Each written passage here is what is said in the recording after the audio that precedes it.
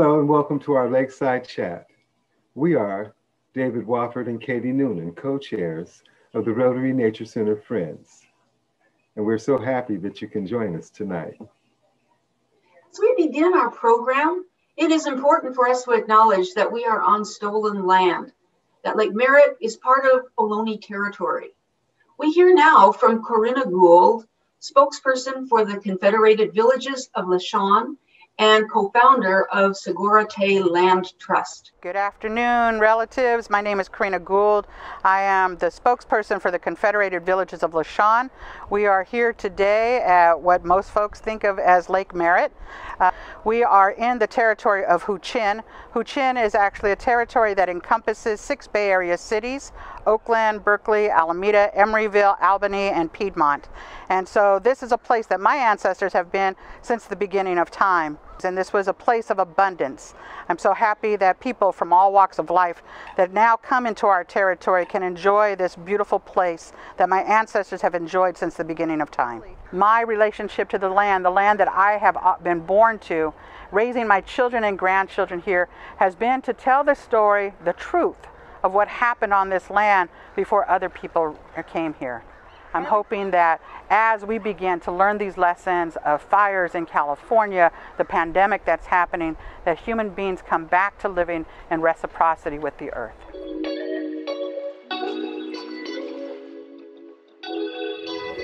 Hello everyone, David Wofford with the Rotary Nature Center Friends, inviting you to come down the 3rd Saturday of each month from 10 to 2 and join us here at Lake Merritt where we're doing our trash and litter cleanup. But also we'll be doing a variety of things such as native plant identifications and water testings and examining and identifying organisms from Lake Merritt. So come on down and join us. Be sure to bring the family and friends. The 3rd Saturday of each month from 10 to 2. And we'll have a great time. So tonight, we have some special guests from the Rose Foundation's New Voices Are Rising program. These are the externs who have spent some time with Rotary Nature Center Friends at Lake Merritt as part of an internship program. So without any further delay, I would like to introduce them and share my screen so that they can tell you about what they have been doing. Hey everyone, we're the Rotary Nature Center Friends externs. I'm Angela, and we are also joined by Miriam, Diana, and Michelle. We're interns with New Voices Are Rising, and that's an internship that brings together youth from all over the Bay to learn more about social and environmental justice issues that we face. Thanks to our internship, we're able to be externs here at Lake Merritt with the Rotary Nature Center, and we've developed into community scientists, and we're able to learn more about our communities and how diverse our area is. Some of the activities that we have been doing at Lake Merritt is going to the bird sanctuary and making posters about the birds and hanging them up. So when people pass by, they could read about the birds that are at Lake Merritt. We also tested the water quality, how salty, deep, clear the water is, and we got to see different organisms living in the water.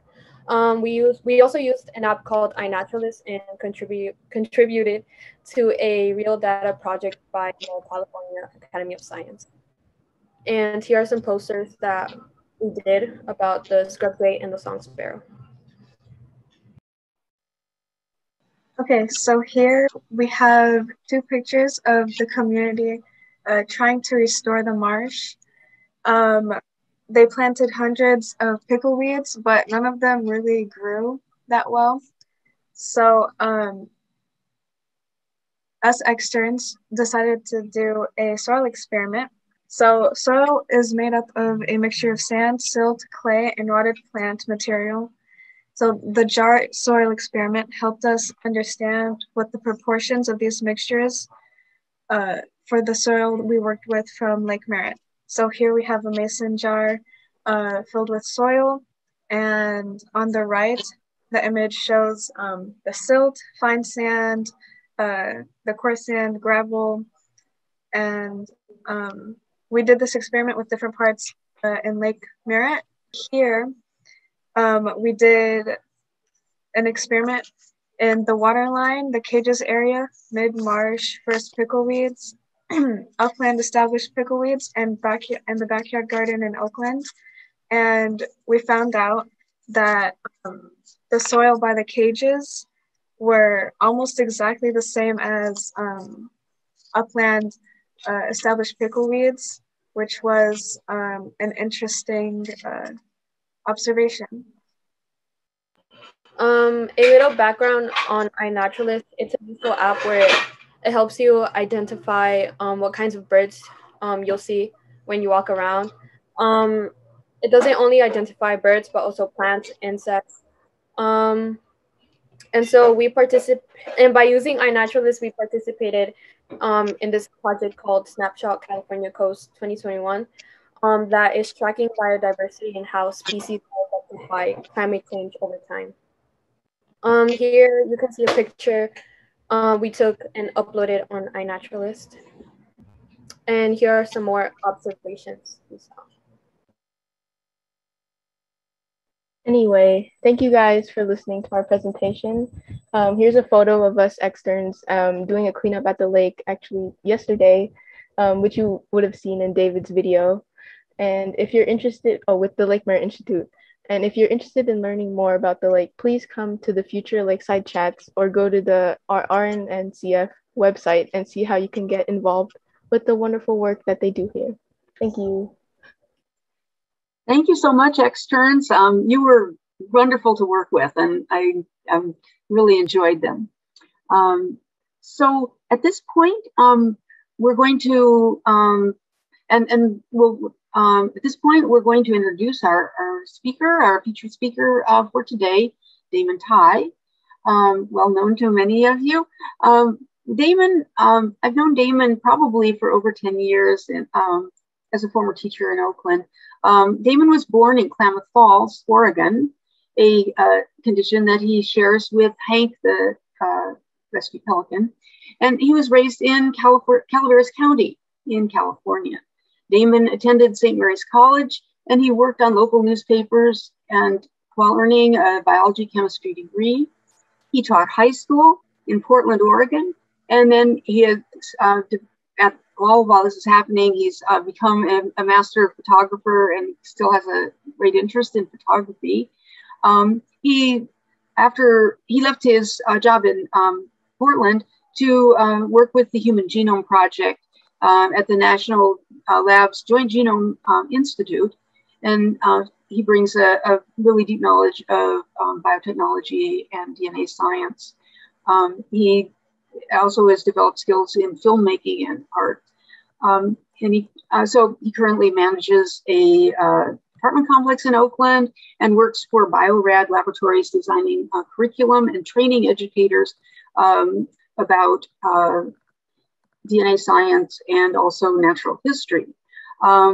Damon has joined iNaturalist in 2011, and to date he has made 58,245 observations of 10,236 species. So this is fantastic, Damon. And we really would like to also mention he has an infectious interest that in natural history, in teaching, enjoying nature, and always generous with his time. And we're so lucky to have you tonight, Damon. So are you ready to launch? I'm ready to launch. Okay.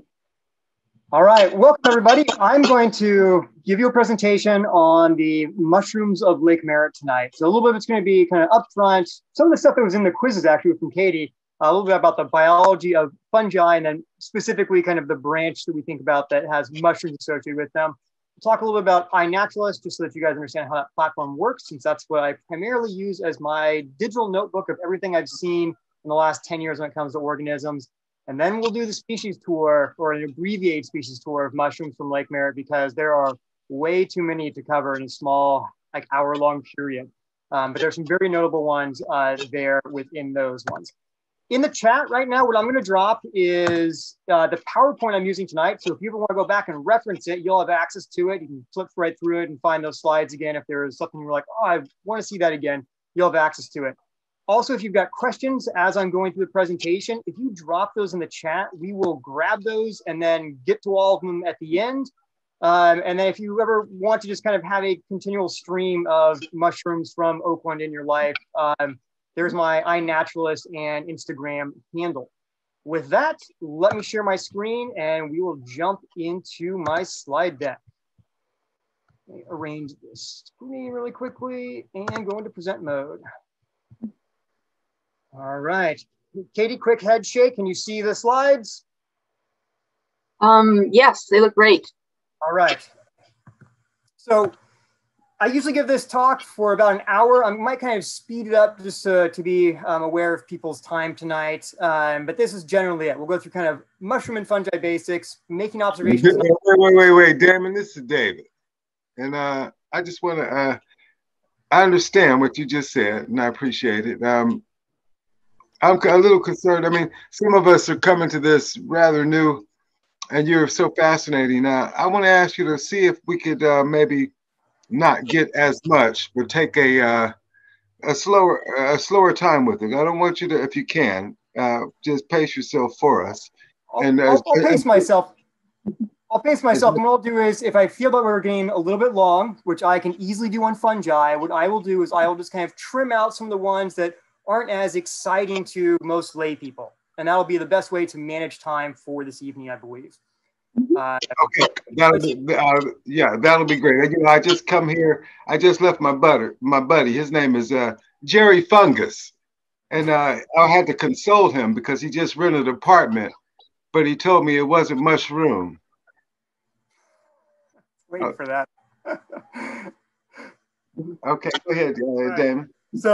So that's the general scheme of where we're going today. And to start us off, we're going to start with a little bit of basic biology because it's good to understand where fungi fit into the big picture. So if we're looking at fungi kind of on the general tree of life, here's the tree of life. And if you look at it really quickly, what you realize that the big stuff, the eukaryotes, those things with like multi-cells, is a very, very small branch of the tree of life. The majority of it is all these microbes that we can't see, which means in the big scheme, we know nothing about biology on this planet, or we know a lot as far as big stuff goes, but we're still figuring out all the minutia. And that is something that's going to happen over, I would say, our externs' lifetime. Is they're going to be the generation that explores the microcosmos, and we really get a handle on the diversity of life on this planet. So fungi, where do they fall on this tree? Well, they are a really interesting one because some of them fall kind of more in that kind of microbial world, i.e. in that we can't see it with our naked eyes all the time, but a portion of them also exist at this macro level where we can see them. Those tend to be ones that produce fruiting bodies that we call fungi. They, on the tree of life, sit much closer to us than they do to plants, even though historically, like all the way up until 1969, fungi and plants were in the same category. And that was because if you're looking at just kind of attributes, right, they don't get up and walk around. You don't see them like hunting down things and eating them. And so people were like, looks like a plant to me, you know, stays in one place, sessile. But then after some work, you know, digging in, like really looking how they feed, and then especially once molecular data hit, it was very obvious that, you know what, these organisms are much more like us, like the animals, than they are like the plants. So just that's where they sit in the grand scheme of things. If we jump into that little kind of piece that is the fungal portion of the tree of life, there's a lot of diversity there, but the majority of it we can't see without a microscope. So I'm not going to take you guys very down the lens of my microscope tonight. So that way, the things you get to hear about and see are all things that you could walk around Lake Merritt and find on your own. So we're going to talk about things that produce mushrooms. Mushrooms are just the fruiting bodies of specific branches of the fungal kingdom. Predominantly, there's two kind of taxonomic groups that produce fungi, the basidiomycetes, and this is by far the dominant group that produce large fruiting bodies that we can see. So this is, when you see like the button mushroom in the store, that is your classic basidiomycete. It's got gills on it. It produces these basidium cells that then will have 4 spores usually on them. But then there's another group, the ascomycetes, known as the cup fungi. And these guys, some of them get big enough that you can see. In fact, some of them we're really familiar with because as humans, we like to eat them. Morels are a good example of this. They're a cup fungi that just kind of folds up on itself really funny to form this big structure. ones that do just form these little perfect colorful cups that are all around Lake Merritt in the wintertime. So we'll look at, a couple of those while we're doing this tour. As we go down further on those ones that start to get more in the micro level, you guys are familiar with a couple of those because they'll show up as being molds on your bread or, weird things growing in wet places in your house, things like that. But for the most part, we're not going to cover those today because we're just going to cover the big ones that you could accidentally hit with your foot and see around Lake Merritt. So Basidiomycetes. There is a huge diversity in what the fruiting body of a Basidiomycete could look like. And so this is a general simple key that is on mycoweb.com CAF, the California version of it. And this is, if you're just starting to want to learn about mushrooms, this is a fantastic source in California if you're just looking for a free digital place to go. So they have a simple key. You can kind of see the different shapes of Basidiomycetes come in and get a feel for them. So the agaricus fungi are the ones that produce the gills, like the agaricus button mushroom that you would buy at the store. The boletes are another group that are prized and people like to eat.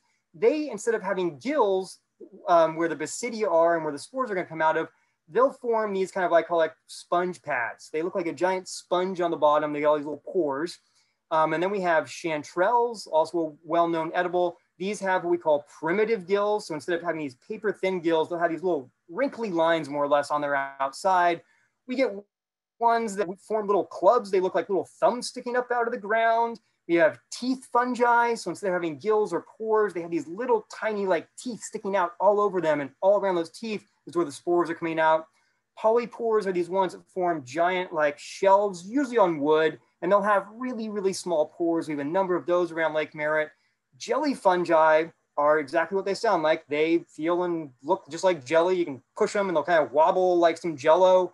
We definitely have those around Lake Merritt. We have earth stars, which are these ones that will emerge from the ground, and they look like a little star with a giant ball sticking on the top of it. And that ball is filled with spores that can be dispersed. We also have bird's nest fungi around Lake Merritt. These are like little tiny cups, and they look like they have little tiny eggs inside of them. Each of those eggs is covered more or less in spore material. And then one of the classics around Lake Merritt, you'll get some good photographs at the end, are the stinkhorns. These are fungi that emerge from a little egg, and they have a very unique style in getting their spores dispersed, i.e., instead of appealing to a mammal to come eat them, or maybe a fly to come, or a fungus gnat to come get spores on them, they appeal to the organisms that like to eat dead stuff. So carrion flies and things like that are attracted to them because they usually smell like a dead organism. And then we have some truffle-like fungi also around Lake Merritt in the Basidios. The ascomycetes, for the most part, are these cup fungi that we'll see around Lake Merritt. Some of them can come in different shapes, though, besides a cup. Some of them they'll call earth tongues. They also look like a little club sticking up out of the ground. You could see morels around Lake Merritt. I've seen a couple of them. There is the possibility of finding true truffles around Lake Merritt based upon some of our trees. I've yet to find them, though. But there's a number of other kind of ascomycetes around Lake Merritt that we'll get full photographs of later. The big thing to understand, though, I think just for getting a grip on the mushroom forming fungi is their life cycle. Because when you talk to people about fungi and mushrooms, they're like, well, which is which? And you're like, well, they're actually the same. Well, actually, mushrooms are just one little piece of the fungal life cycle. So if we take a very generic agaricus mushroom, i.e. one with gills here, this is more or less what the life cycle looks like. You've got the fruiting body. So this is the fruiting body, you could say, is analogous to an apple on an apple tree. The mushroom is analogous to that apple. It's got little seeds in it. We call them spores. They're coming off those basidia cells that are on the gills. The spores will get dispersed either through the wind or through an organismal vector. They'll float around. They'll find a place to land. And if they get someplace that they like, they'll germinate. Each one of those spores will start to send out little threads of single cells all lined up after each other that we call hyphae. Hyphae then can find each other, because at this point, we've just got one copy of the genome in each one of these.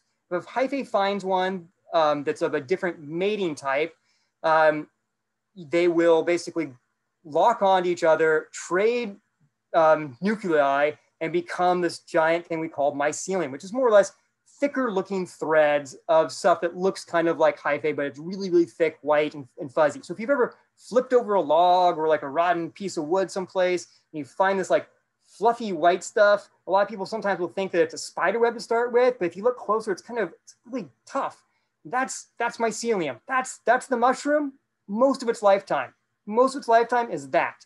And then what it will do is, as it's eating its food, and the way mushrooms eat, or fungi eat, is they barf out enzymes into the environment around them, which then allows them to digest food around them, and then they suck in just the parts that they want to eat. So instead of doing internal digestion like we do, they do more or less external digestion and then just pick up some of these sugar components that they're going to use inside their cells.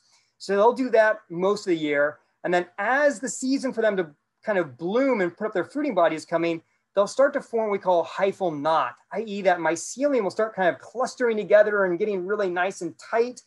And then what it's doing is it's waiting for just the right environmental changes, i.e. it's getting the right humidity and the right temperature, and that hyphal knot will turn into a little primordia, and that primordia, and this happens a lot of times right after the rains, it will just erupt up and boom. All of a sudden, you've got mushrooms all over the place. And it's really amazing because they're able to focus all of this energy from all that mycelium into a fruiting body extremely quickly in some cases. Some of these large mushrooms can pop up within 2 days after a rain, and all of a sudden you've got this 1 pound of organism that just showed up out of the ground and is there ready to spread its spores. So that is the general life cycle of fungi. If we were to look at different mushrooms in the basidiomycetes, especially the agaricus mushrooms, there are different attributes that are used to key them out to figure out who might be here. And a lot of this comes down to the shape of the cap and the way that the gills are attached to the stem. And if you're a mycologist, for whatever reason, we like to call stems stipes. And so you could have different types of gill attachment to the stipe. You could have it not attached, which we would call notched or free. You could have ones that then run down the stem, which is known as decurrent. But noting that type of attachment will definitely help you figure out which mushroom or which genera you are looking at. Another thing that can be very helpful in identifying mushrooms is doing a spore print. Spore prints are actually a little bit of magic, it feels like, because you're taking something like a mushroom and you're going to actually be able to see all these microscopic things you can't see with your eyes by more or less just cutting off some of the mushroom cap, placing it on a surface. I like to use a little petri dish, but you could just do it on a piece of paper and let it sit there overnight. If you can cover it with a bowl so that way wind's not blowing spores around, it's even better. And what'll happen is overnight, it will be dropping spores that entire time, and there'll be so many of them that they pile up.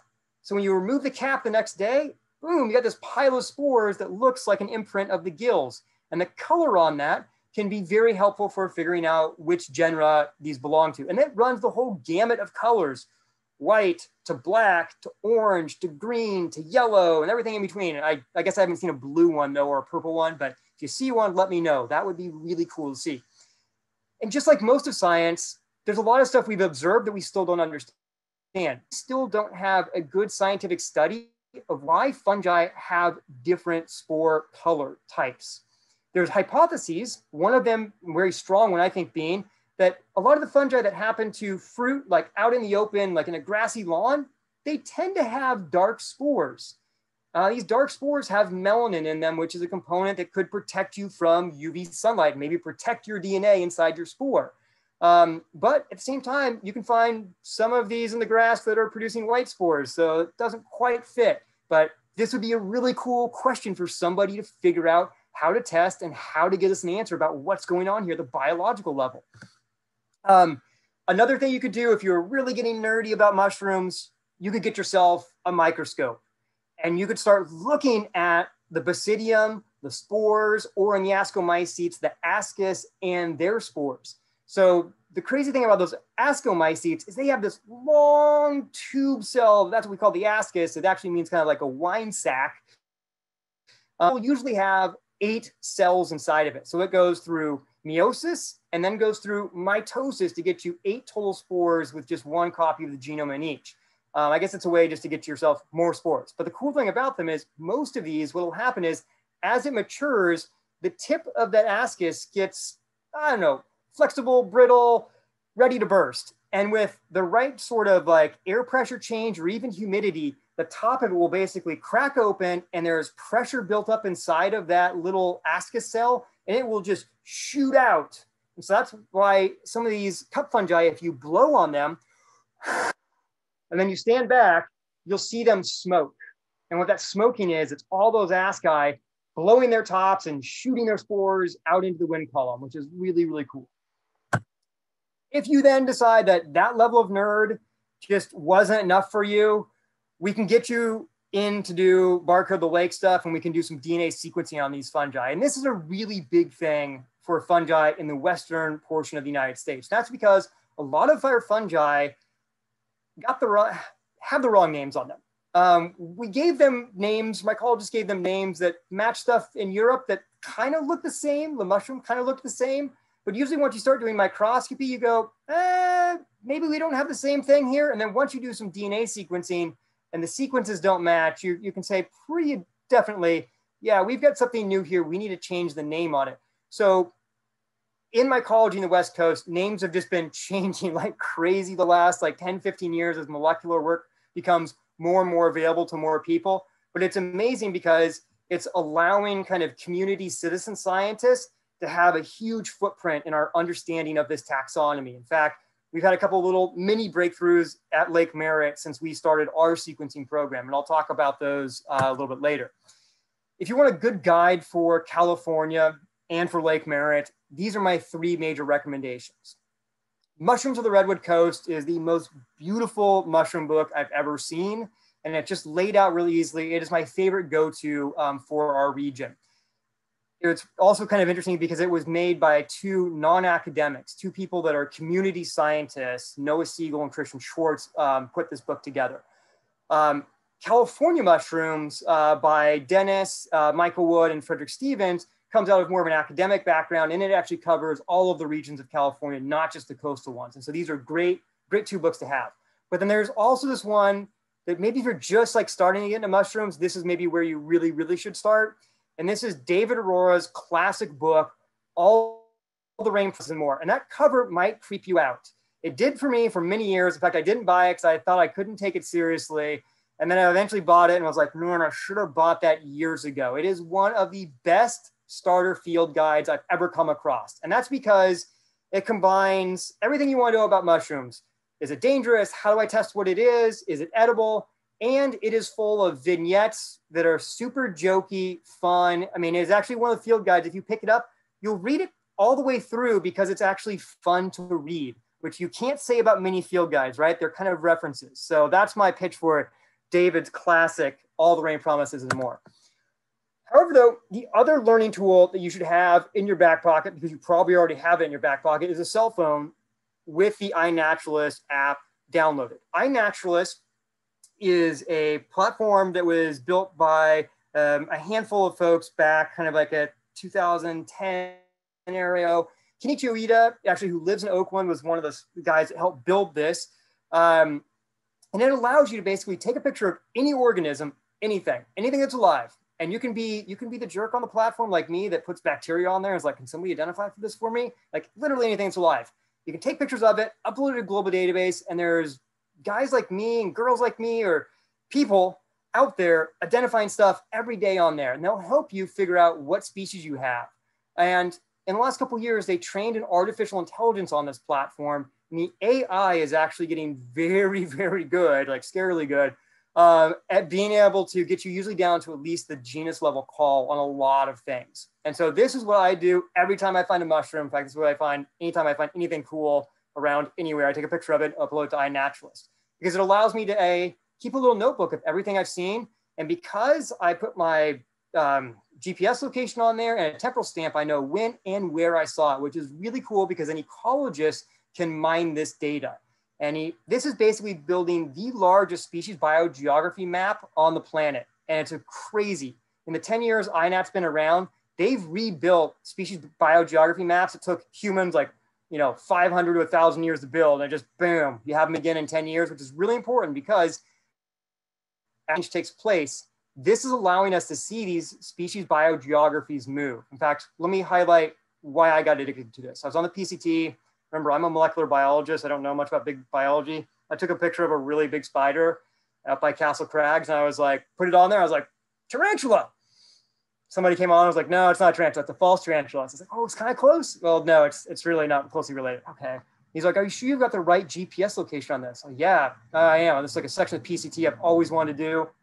He's like, it's 250 miles out of range. What? And so a group has gone back up, found a population there, and now in iNaturalist, you can see other populations people have found that come back down to the known biogeography of this, which is basically the San Francisco Bay Area. So we're seeing a northward migration of this organism due to climate change. And there are many, many stories like this with iNat data now. Also, iNat has been helpful in rediscovering species we thought were extinct and actually finding new species. So totally a great reason to be on there. If you're going to use iNaturalist for mushrooms, let's talk about what you got to get in your shots. So you guys already know a little bit about the things that people use to identify mushrooms. So get those in your photograph. Get a full picture of that fruiting body. Get a picture of the gill attachment. Get a picture of the top of the cap, and get a picture of the stipe, the end of the base of that mushroom. Or you could be a super photography pro and arrange your mushrooms and just get all of them in one photograph. Sometimes I do this, but a lot of times I just take all 4 pictures and upload them. I also would like to get one photograph of the habitat they're in, because as Katie brought up earlier, some fungi, right, actually a good number of fungi are mycorrhizal. So being able to see the habitat and understanding what trees are close or whether plants are close is very helpful in identification. Once all those are up there, other people then can go on iNaturalist and quickly figure out what you've got. Especially in California, there's a really robust community around identifying them. In fact, there's a mycologist by the name of Alan Rockefeller who will pretty much identify most things in up on iNat for a fungi every night if he's got internet access, which is just mind-blowing, the dedication of people on iNaturalist trying to help you identify stuff. Tricks that you should be aware of for your cell phone, just for iNaturalist. If you're taking a picture of a really light-colored mushroom in a really dark area, you need to know that if you hold down your screen, it can lock the autofocus, and if you then swipe your finger up and down, you can change the exposure. So that way you can actually get the details on your mushroom and not just have this blown out chanterelle that nobody will be able to identify. The other big thing is majority of biological life on this planet, right, is small. We already talked about that in the tree of life. Most of like the stuff I'm interested in with fungi is like right at our level, but most of it's actually a lot lower. And so I need something to get me close. And so there are these really cheap clip-on lenses that just go over the top of your cell phone. You just go right over it like this. All of a sudden, I have a dissecting scope in the field for $5. So you see that little mushroom on the left there and that ring thing in the center? That's the ring I wear on my finger all the time as a measurement.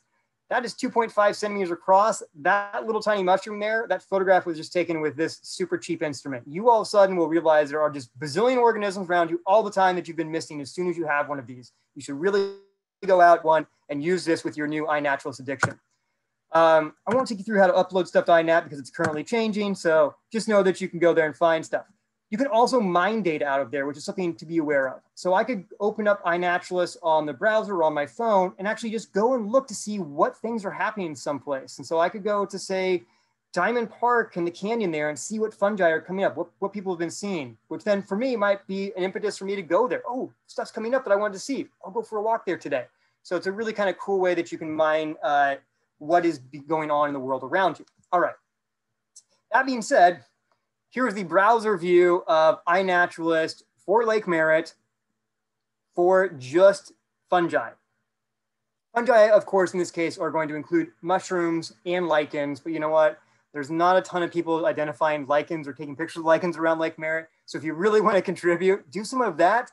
The majority of them right now are fungi. The amazing thing is Lake Merritt, right, as a city park, basically the gem of Oakland, has very little terrestrial land, right? Most of the park is water, but we have over 150 species of fungi, mushrooms that you can find there within a given year.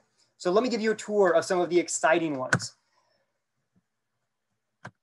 All right. The first one, and this is just because this one you can find pretty much all year round. You find some wet landscaping wood chips around Lake Merritt and just start going there and visiting it once a month.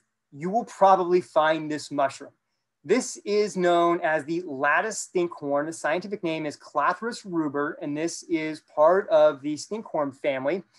And these are wild because they attract carrion flies to basically move their spores around. So they make this super cool geodesic dome. It literally, when you find it, you're like, I just found an alien. Hey, everybody, alien, alien, alien, come over here. And if you get up and you smell it, you'll be like, oh, that was a bad idea. It smells just like the corpse flower that some of you guys saw a couple weeks ago around Lake Merritt. It produces a lot of the same compounds in order to attract these flies. The flies come in thinking they've just found a dead body because A, color's right, smell is right. They start marching around, they go inside that geodesic dome, and you see that kind of gray, sticky, browny stuff inside. That's the spores. Those will stick to the flies. Flies don't find the food, they fly off with those spores, and now those spores find their way to another place for this to live. When these guys are really young, if you cut them open, they look like little eyeballs. In fact, some cultures will eat these at that stage before they start emerging. I still haven't quite brought myself to eat these ones yet. It will be on my to-do list for the next couple of years. But super, super cool one to find. The next one we have around Lake Merritt that is very notable, i.e. it does things that people wouldn't imagine for kind of temperate California, is we have bioluminescent mushrooms, ones that glow in the dark. So the common name for this is the Western jack-o'-lantern because it glows at night like a jack-o'-lantern. It produces this kind of green glow though, not a candlelight glow. These are usually found at Lake Merritt on our oak trees. And if you find them at the base of the oak tree, it means that oak tree is not doing so good. This is a saprophytic fungi, i.e. it eats dead stuff, which means it's usually eating dead roots or a dead tree trunk. The way to identify these is they've got this kind of orangish, brownish top. They've got gills that are very decurrent. They'll run all the way down and they'll be associating right next to an oak tree. These are also a coveted dye mushroom, i.e. if you take this, you grind it up, you can use it to dye wool purple colors. And if you change your mordant, you can get some green colors from them. The only kind of bad thing about these is people that are just starting in mushroom culture and are really focused on like, man, I would just want to find mushrooms and put them in my mouth and eat them. This is one of the ones they accidentally put in their mouth and eat thinking it's a chanterelle. And this is not a chanterelle, and it'll make you never want to ingest a mushroom again because you'll have things coming out from every orifice. So not one that belongs in the body. Let's talk about the one that everybody needs to know about because everybody's, when you tell people like, oh, I'm into mushrooms, they're like, that sounds really dangerous. You know what? Mushrooms are not dangerous compared to plants in California. The handful of mushrooms that are deadly toxic, relatively easy to identify, where the number of plants that will put you in bad shape if you were to put them in your body, I can't even get a full list of, let alone plants of all sorts of dermatitis issues, things like that. There's no fungi in California that'll ever cause you a dermatitis issue. You could pick up any mushroom you like, handle it, play with it, no danger. The only danger is if you're ingesting them. So Amanita phalloides, i.e. the death cap, is the most dangerous mushroom in California, and it's not even ours. It's Europe's. So this is an invasive species we picked up from Europe due to nursery stock. We think it probably came in on cork oak, Quercus suber, which is pretty closely related to our California live oak, Quercus agrifolia, which means they're closely related enough. Fungi that are mycorrhizal with one can jump to the other, and that's exactly what we've seen with Amanita phalloides. How you identify an Amanita mushroom is that they tend to have white gills, and they also emerge usually from a little egg in the ground. And so we call that a volva. The way you identify Amanita phalloides is that you will usually find it associating with coast live oak. It will have those white gills. When young, it will have a big skirt, like an annulus, that thing hanging down from underneath the cap. And those were fibers that were covering the gills originally. And it will have what we call a flaring vulva. It'll have that cup that it's kind of emerging from, and it'll kind of stick up really, really high. It tends to also have a kind of a metallic-y green sheen to the cap. And so that is the way to identify this mushroom. You can touch it, you can handle it, you can smell it. You're not going to be in trouble. You're only in trouble if this goes into your mouth and goes into your GI tract, because what's going into your GI tract is a handful of different toxins. There's a series of phallotoxins that I won't get into. The one that's of most concern in this mushroom is the alpha amanitin toxin. What this does is it shuts down your cell's ability to make proteins. So it shuts down RNA polymerase 2, which means DNA, the thing that holds all the information for your cells about what to do and how to do things. It needs to turn that information into proteins, the things that actually do stuff in your cells and give you tissue and all that stuff. It comes in there and disrupts that, which means all of a sudden everything goes to hell. Things stop working. There is now a protocol to deal with people that have accidentally ingested this that was developed at Santa Cruz, but you definitely don't want to end up on that track. Death is usually very painful. It takes multiple days to die. And the sad thing is, this isn't a mushroom that when you eat it, you go, oh, whoa, that was horrible. That must not be good for me. It actually tastes pretty good, according to all the people that have survived. And then symptoms don't really set in sometimes till 24 hours later, which means it's a little bit too late to pump the stomach. And so the protocol that's used to help people through this is based upon seeds, a component called sibilin that comes out of there, which will constrict the sphincter on your gallbladder. The gallbladder is where the toxin is cycling back and forth. They can drain your gallbladder or pull your gallbladder and then do other kind of procedures to help you get through it. But usually it's liver damage and kidney damage is what kills people.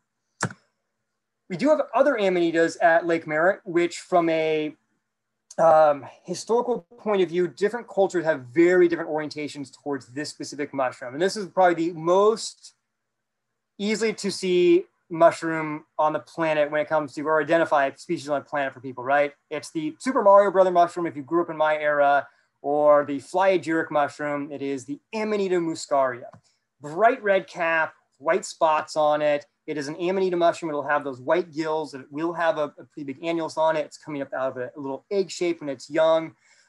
This produces compounds that are very, very rough on mammals like us. It produces ibotenic acid and muscimol. One of those makes you feel really, really sick. And the other one is basically a dissociative high sort of thing.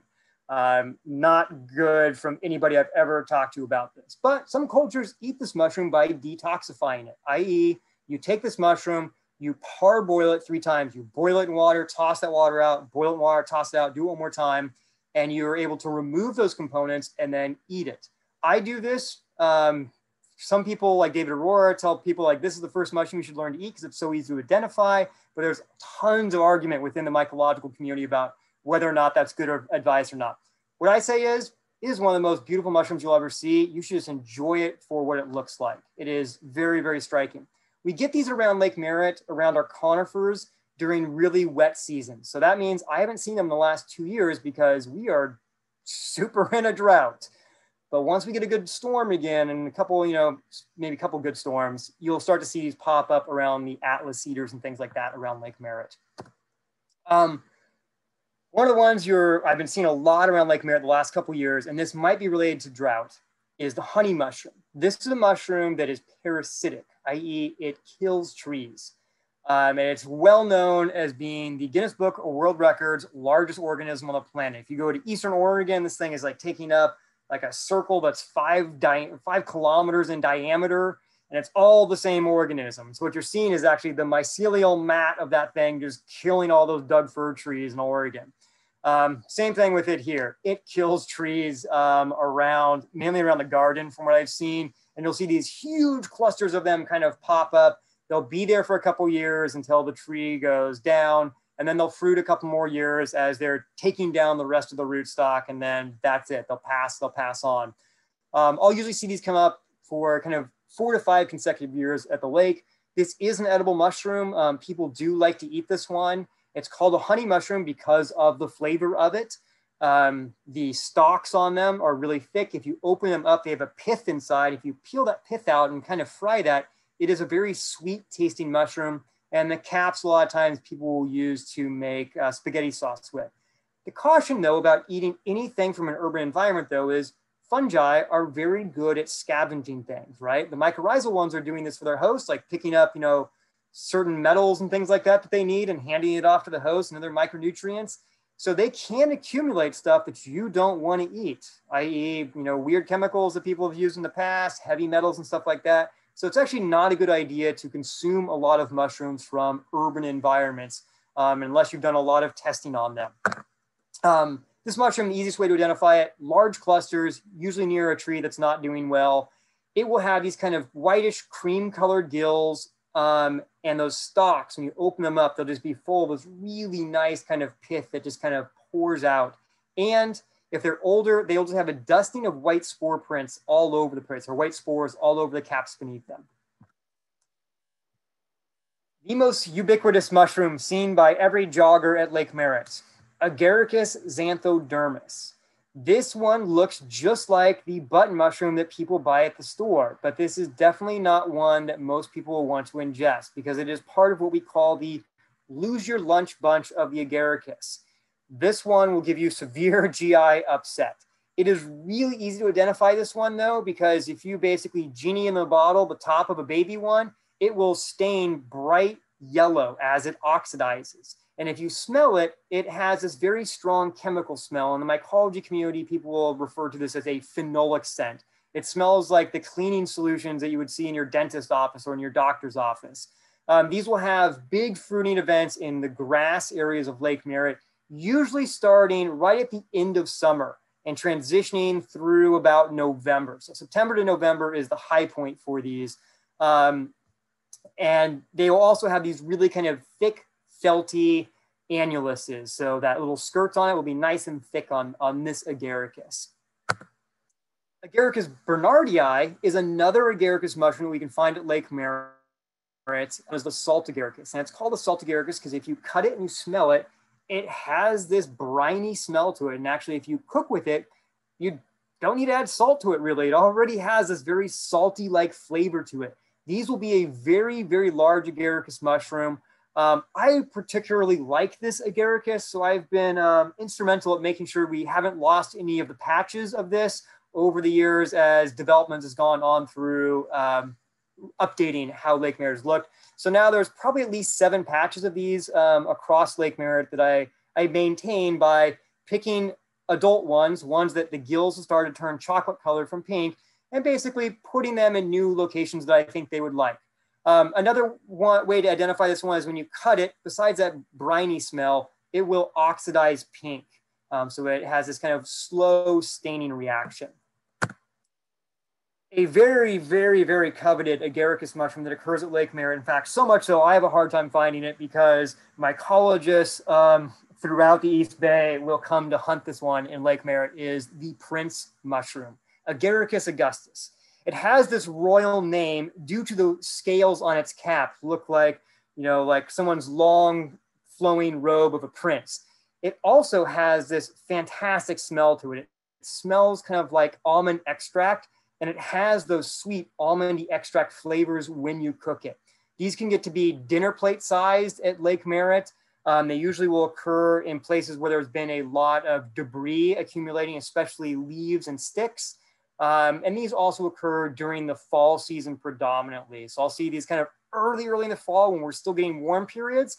And then I'll see them again in the spring with the first kind of warming of the spring and we're still overwatering the lawns. That's exactly when these like to fruit.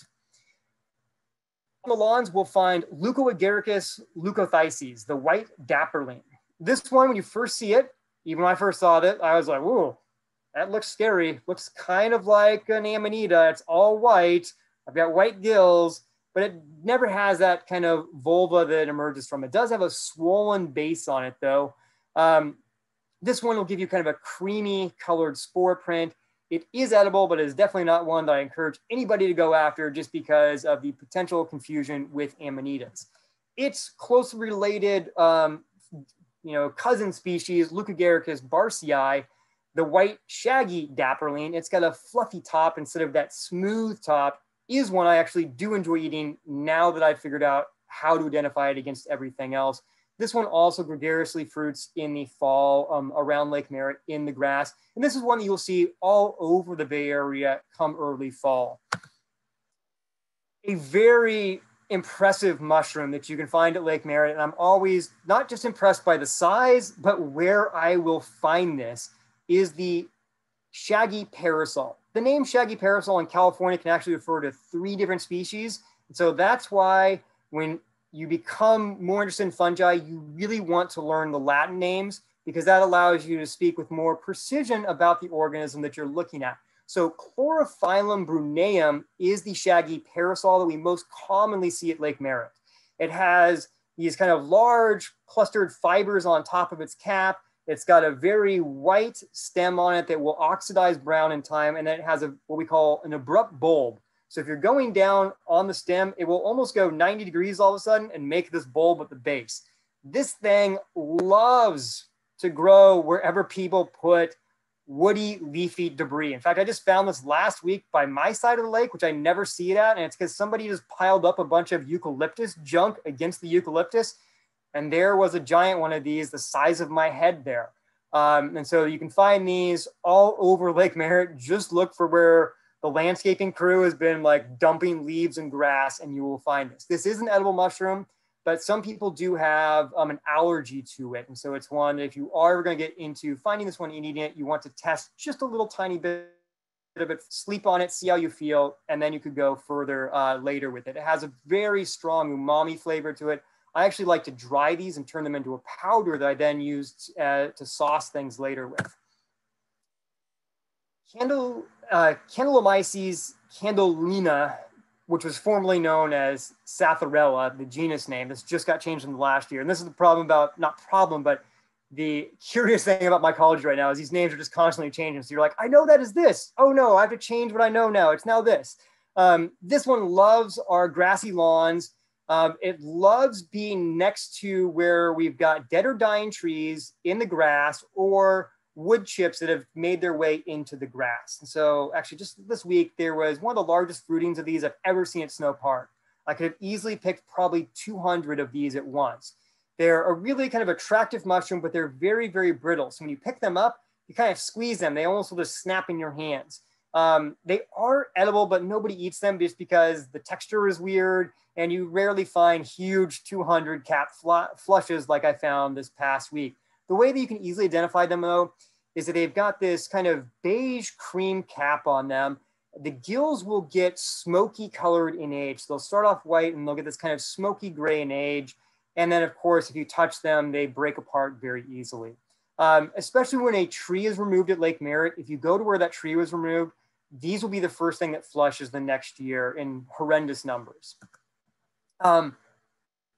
Other grass ones that we can find, and these are kind of the small ones that some people aren't interested in, but I love seeing them because it tells me about how small environmental changes have happened over the last couple of days, because remember, you need the right humidity and temperature to get things to trigger to fruit.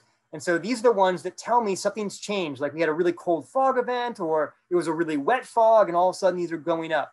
So Boblitis titubens, the yellow field cap, is very, very ubiquitous in our grasslands at Lake Merritt, especially whenever we put in new sod. These are in really, really big numbers the following year, and then they'll kind of hit a plateau and they kind of stay at that for a number of years. The cool thing about these ones is they come up really quick and they go away really quick. So these will be up and gone usually within 3 days. They start out really kind of this yellow color, then they'll fade to a kind of a white, and then as they dry, they become yellow again. But then the crazy thing is, if you look at the gills on them, the gills look white. But if you spore print them, you get this bright, rusty color. And it's just like, whoa, where did that come from? You don't see that you can't see the spore color on the gills. So it's a really cool one from that point of view. Another one that happens in the same environment as these, easy to confuse with them, is the milky cap, Conocybe alpala. The way you differentiate these ones is this one looks more like a dunce's cap when it comes up, and it's also a lot thinner, and it will dry out. If we have a wind right after they've popped up, they dry out within 1 day and kind of shrivel over. Get the same rusty spore print from them. This was an interesting species because there was a lot of time that was debated whether or not these were toxic or not, if they had phallotoxins in them. And you know what? It doesn't matter, because you could never collect enough of these to ever get yourself in trouble with any of the toxins that were in them, because they are so infinitely small. Their biomass is super, super tiny. But these are going up like crazy right now because we just had that fog event and then it got a little bit warm. So these are up all over Lake Merritt right now. This is just starting to push up at Lake Merritt right now. This is what's known as mower's mushroom, and that's because lawnmowers are probably what distribute this thing all over the place. And it loves growing in the mulchy grass clippings that lawnmowers make. Pinella sowensii. This is also the mushroom, if I had to make a bet on the most consumed mushroom in North America that people are picking to think that they're going to have a magic mushroom experience, this is it. Because it looks sort of like the ones people think about when they think about magic mushrooms, but it is not psychoactive at all. But it is a really kind of cool one to see just because it is so ubiquitous. The way you differentiate this from those ones that people are looking for is that the spore print on this has a brownish color to it, where most of those ones that have the psychoactive components are either going to be jet black or a kind of purpley brown color. The other one that we see in just huge, huge numbers in our lawns, but it's really cool because it will do what it's named after, is the fairy ring mushroom. This one will fruit in these giant fairy rings. And what you're seeing is, you're seeing the mycelial mat, you're seeing the far edges of it are all fruiting at once. This is an edible mushroom. It's white on the gills. It will produce a creamy spore print. And it has what we call an umbo on the cap, a little kind of nipple look on the cap. And these love fruiting right at our fall, spring, or not fall, spring, our summer to fall transition. Damon? Yep. Damon, hi. We need to take a short pause here for those people who are going to leave us at 8, but we'd love to ask you if you can stay and continue in about 5 minutes. Would that work? Yep, that works. I can kind of speed it up and get to our kind of really interesting ones right at the end. That sounds cool. Laratomyces ceres, this is one from New Zealand, Australia that we have, and it's all over Lake Merritt. Come the wintertime, you see these red mushrooms coming up out of landscaping. That's Laratomyces ceres. And so it is one of our accidental imports. One of our psychedelic mushrooms, those ones that have those psychoactive components of the Lake Merritt, is Psilocybe alani. This one is interesting just because it just got a species name in the last, I think, like 7 years, and actually was identified by somebody that lives here in Oakland. And so this is one where molecular data and microscopy data helped us identify a new species, which is kind of, this should clue you into how much we don't know, right? Because this sort of mushroom, magic mushrooms, people are probably really interested in, and the fact we didn't even have names for those means that when you get to those ones that don't have any, human use immediately, the chance that those have right names is even smaller then. These ones occur in wood chips. They will stain blue after 14, 15 minutes after touching them. They have caramel caps, and they've got kind of, you can usually see the gills through the edge of the cap on these. These will have purplish brown spore prints on them, but pretty ubiquitous in most urban areas in the East Bay once you hit November through about January. Copernicus misalis, the mica cap. This is one that you will also see when you have a dead or dying tree. This is my indicator species for, I'll say goodbye to that tree because it's got 2 or 3 years left. These guys are cool because they do what we call deliquescence. They basically self-digest themselves, become these black little blobs of drips, and they use that to attach their spores to things walking by and get their spores distributed. Copernicus lagopus, the hare's foot ink cap, very similar, comes up really quickly, kind of goes to that deliquescence, can also kind of trade its spores out very fast onto people walking by. Hypholoma fesculera, the sulfur tuft, is one of our strongly UV fluorescent mushrooms, i.e. you hit it with a black light at night and you are all of a sudden in a disco. It is super bright and it just shines back light at you in a completely different spectrum than what you hit it with. This one loves to break down wood, and so you'll find it in wood chips or you'll find it next to dead and dying plants. The cabbage parachute mushroom is also one we will find a lot of time in landscaping wood chips. It has the name cabbage parachute because it smells like cabbage. If you pick it up and you scrunch it and smell it, it smells like somebody just ate cabbage and then farted in your face. And so it is a really easy one to remember. Once you've smelled it once, you're like, I know that mushroom. I do not need to put that back by the nose.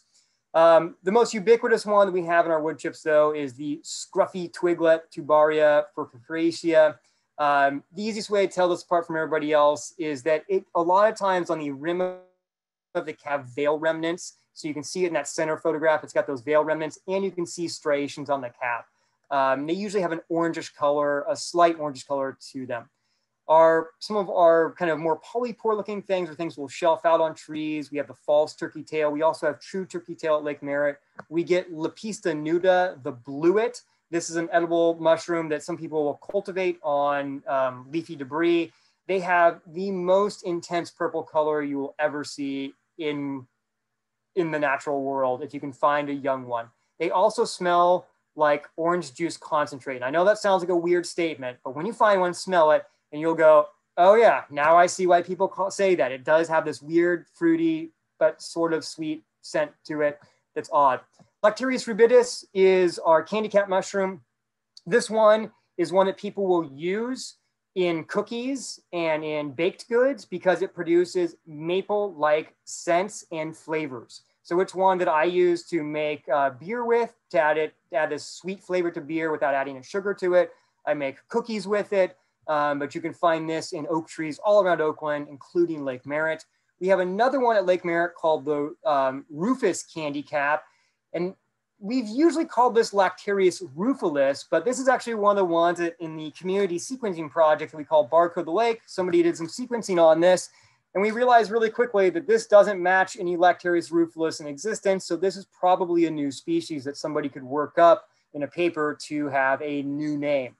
Barcode the Lake is a small project I've been kind of running for the past couple of years, and that kind of imploded due to the RNC closing, and we tried to do it in coffee shops, and then we're trying to get it back up and going.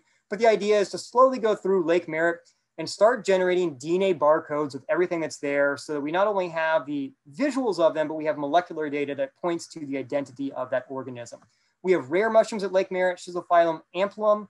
It has only been seen three times in North America actually now, one of them being Lake Merritt. All of our poplar trees there. It's originally from Europe. We have Spherobolus stellatus, the cannonball fungus. It's this little tiny fungus, but it can shoot its little spore package 6 meters. You'll find this on wood chips in the winter.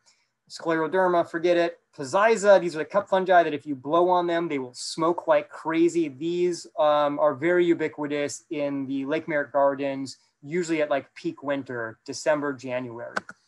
We also have rust fungi, of course. You can find those during the summers around Lake Merritt. These are fungi that use various plants as part of their life cycle. They will infect them, cause these little blisters. Those blisters then send out spores that land on a different species of plant, usually infects them in a different way. But you can find tons of these, but you do have to get that macro lens out to see them. Okay, some of the really bizarre ones. These are the ones that before I started seeing them at Lake Merritt, I always thought I had to go to the tropics to see them.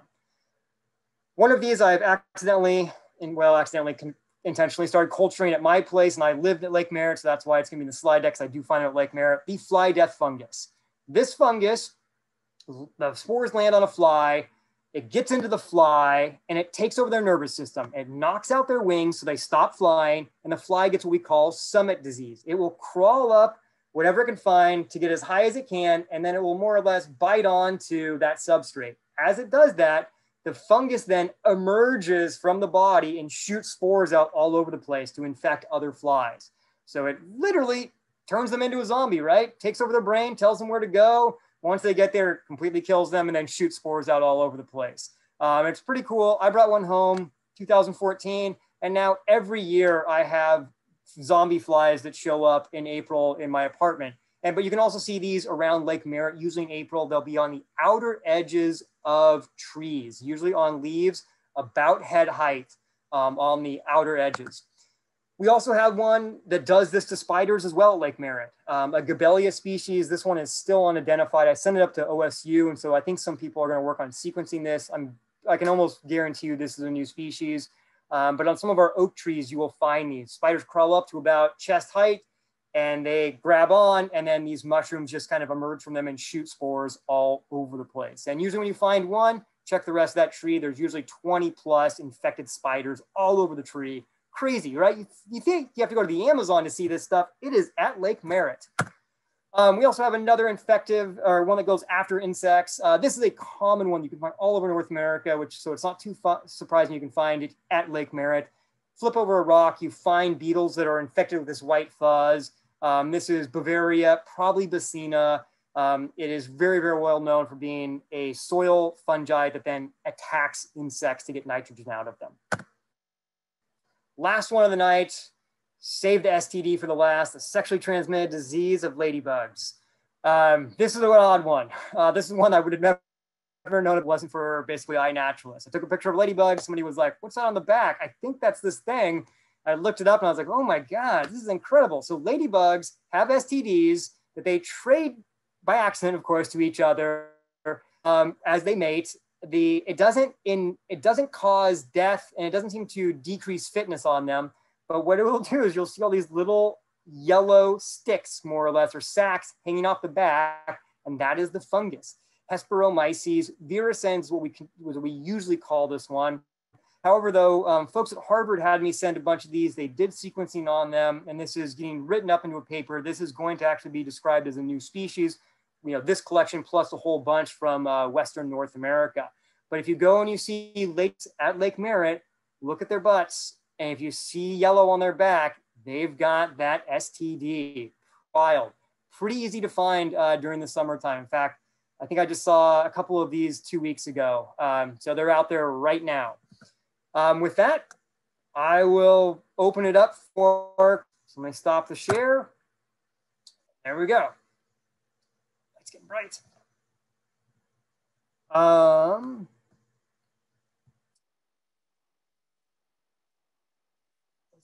Yes, please raise your hand or write in chat. Yeah, go ahead, David.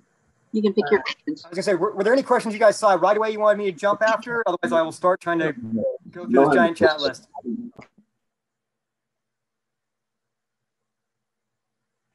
I saw a couple of questions in the chat earlier. Joy had a question about whether mushrooms have a central nervous system. Okay, so mushrooms do not have a central nervous system, but don't discount their ability to feel the environment and react to it, right? Just in the same way that we've learned plants don't have a central nervous system, but they can do all kinds of interesting things like, you know, airborne communication to each other. So a really great example is Artemisia tridenta, the white sage that we see in California. If it's getting attacked, it will shoot out a chemical signal that can tell all the other plants around, hey, I'm being eaten. Turn on your alkaloids, make yourself not tasty. And I'm sure fungi are doing that as well. In fact, when we talk about mycorrhizal species, they're definitely trading information back and forth over long distances. There's what some people have dubbed the wood wide web, which is this interconnection between fungi and plants that then learn how to trade carbohydrates and information around so that the entire kind of stand of the trees get to grow better, which means the fungi still have places to grow and things to exploit.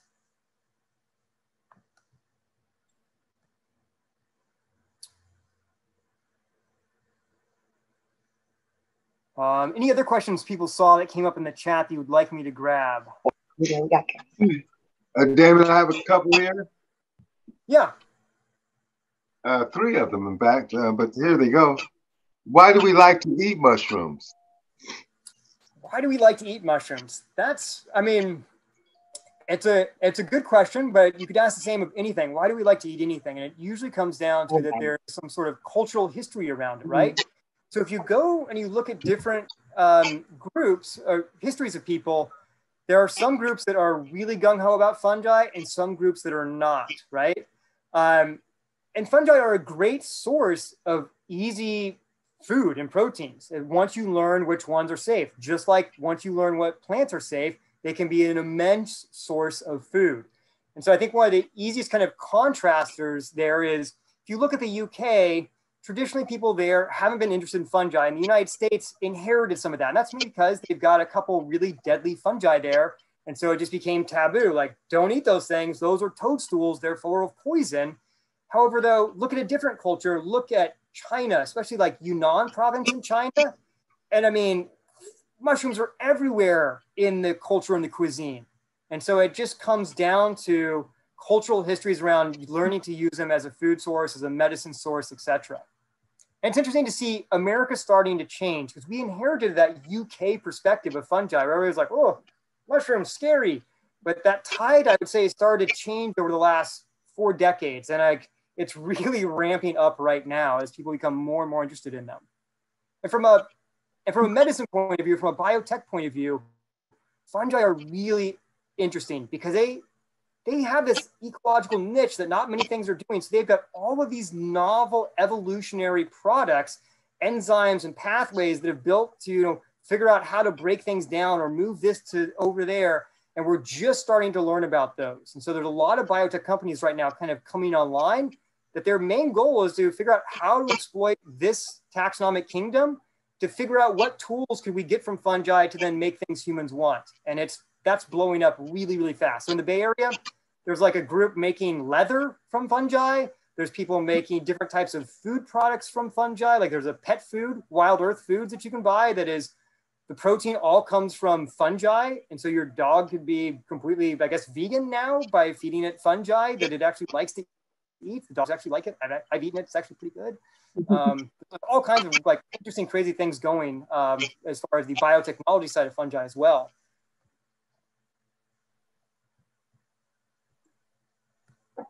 Damon, Yeah.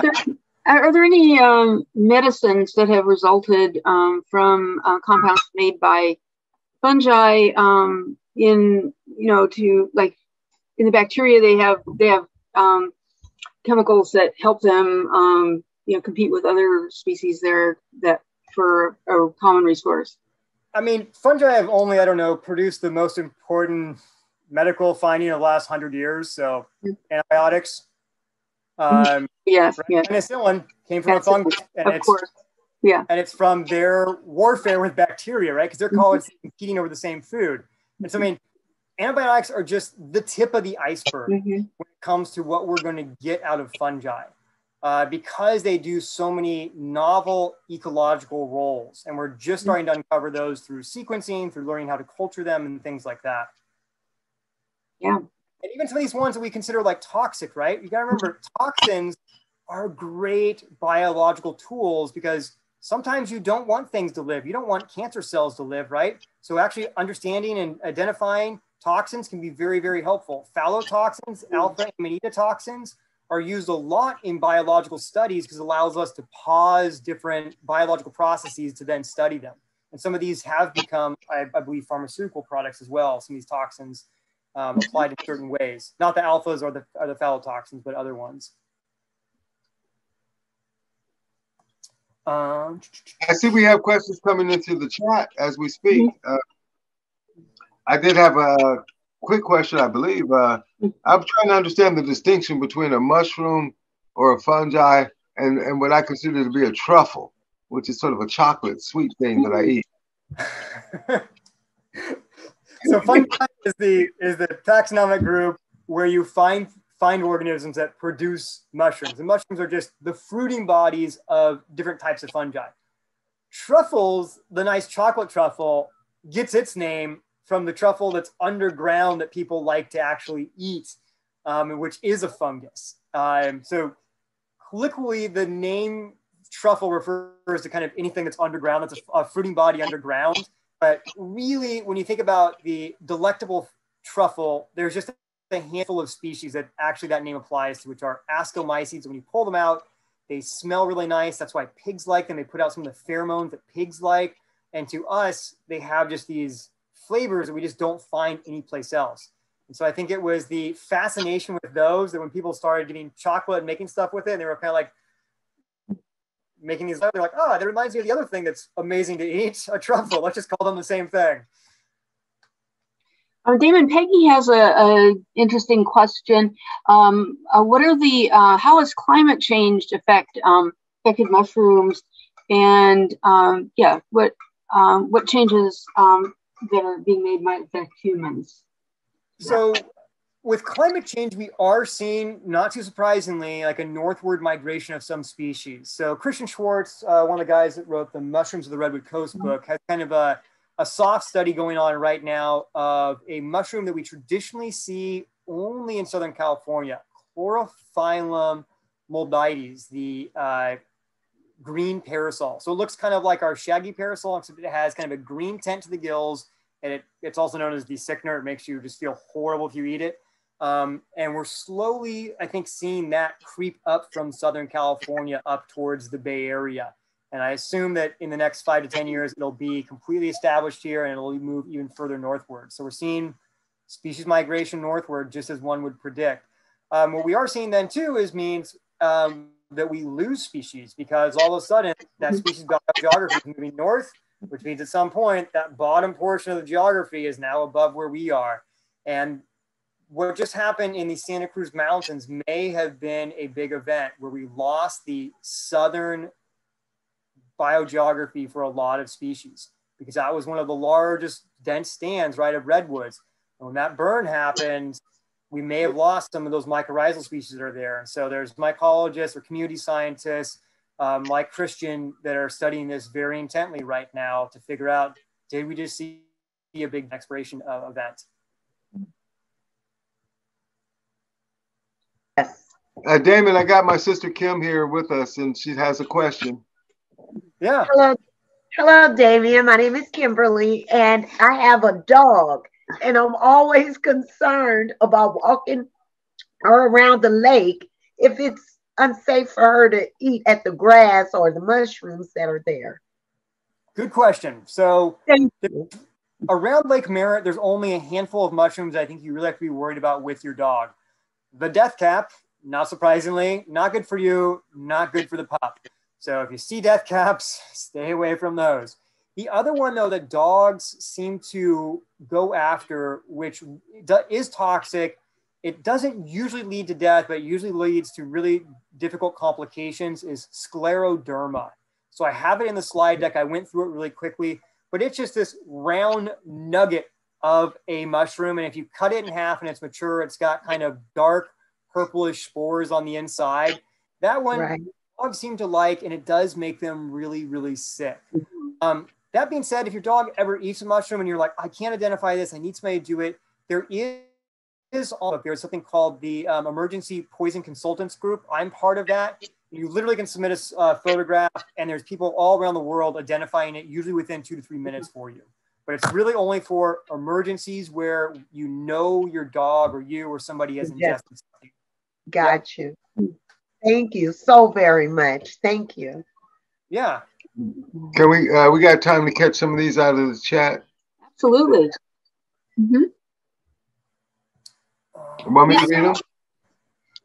Okay, I can't quite get the order then. I won't get them necessarily in the order, but are mushrooms carnivorous, like the Venus flytrap?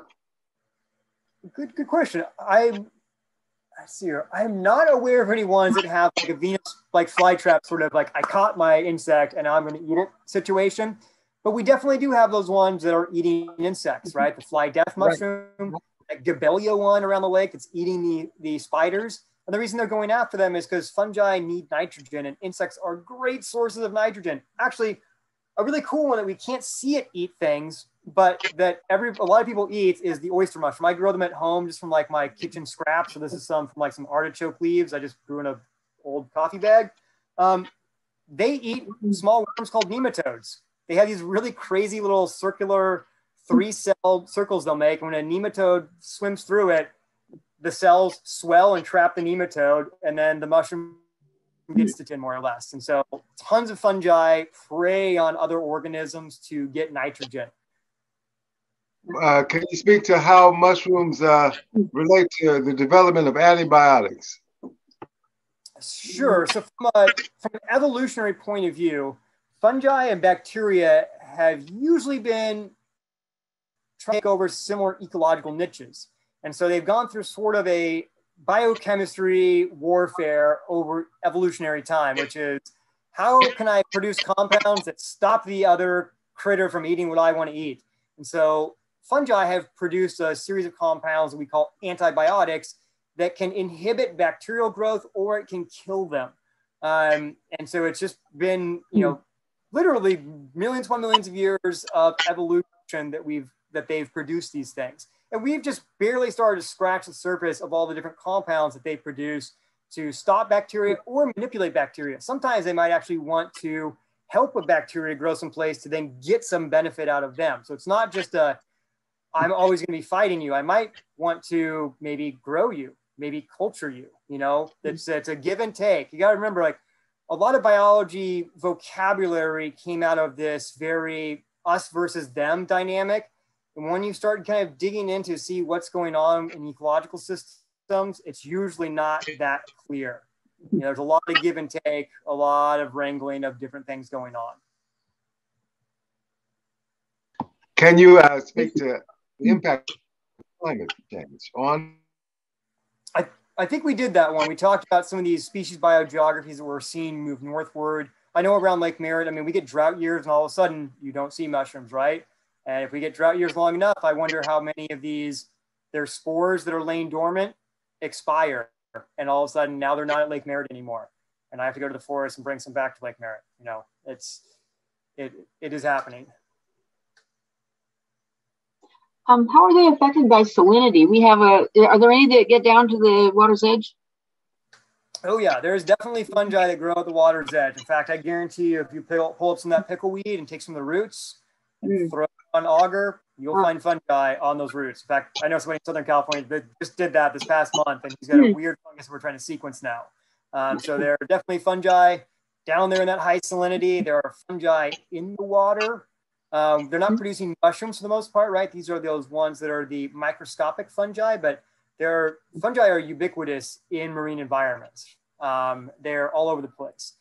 However, the one that always gets the most kind of fanfare for being an underwater fungi is in Oregon. There is one that produces mushrooms underwater. There's a Satharelia that fruits in the Rogue River only underwater, which is really kind of wacky and bizarre. But that is. Yeah. So we were weeding at the Rotary Nature Center. We pulled out a whole bunch of, it was Bermuda grass, I think it was. And somebody thought they found some beginning morels under this huge mat of grass that was there. Is that a possibility? It is a possibility. We do have a morel that occasionally shows up around Lake Merritt, which is known as the blonde morel, Morchella brunea. And it's one that it will fruit any time of year where it gets enough moisture and warmth. And so, I mean, I've seen it in the Bay Area this month all the way to January. It's just kind of the right mix of warmth and wet, and it will fruit. It's usually found in landscaping areas. It is a morel that decomposes litter, unlike the morels that California is famous for, which are the fire morels. So after a large forest fire, we have morels that will basically bloom in like just horrendous numbers. And what we think is going on there is that these morels, these fire morels, are probably mycorrhizal, maybe for portions of their life with fir trees. And then once a fire comes through, they're like, oh, my host is dead. I need to get out of here. How am I going to get out of here? I'm going to put up a fruiting body and get my spores out into the wind, and hopefully I can go land by another fir tree. Some of that is still being figured out, so that's kind of still at the hypothesis level, but really interesting dynamic kind of life cycles some of these systems do. No species is an island, for sure. Yeah, and actually, since we're on the concept of fire and fungi, California has some fungi that have developed really unique structures to deal with living in fire ecology. So some of them produce what we call sclerotia. So they'll produce these really dense knots of tissue underground. And that is so that if you have a fire come through, what they can do is they can really quickly take all of that, body mass and then quickly put up a fruiting body to take advantage of that open space. And that sclerotia, a lot of times because of the density of it too, can protect them against changes in temperature and stuff like that. And you really only see these type of mushroom in places that have long evolutionary histories of fire. So California, Florida, and Australia have a number of these sclerotia forming fungi. Wow. Damon, this has been super wonderful. We need to ask you back again in a few months. I'm happy to I'm happy to stay open as long as you and people in the audience would like to stay open. We want to run a couple of our closing slides. It'll take about 3 minutes, but they're kind of important because we're going to thank some people. So, and let's see. Yeah.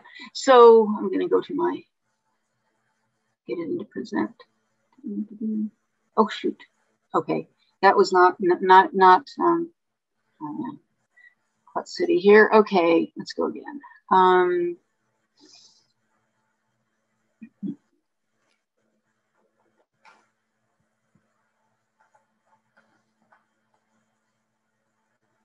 Thank you. Okay. Okay, well, we'll just go this way.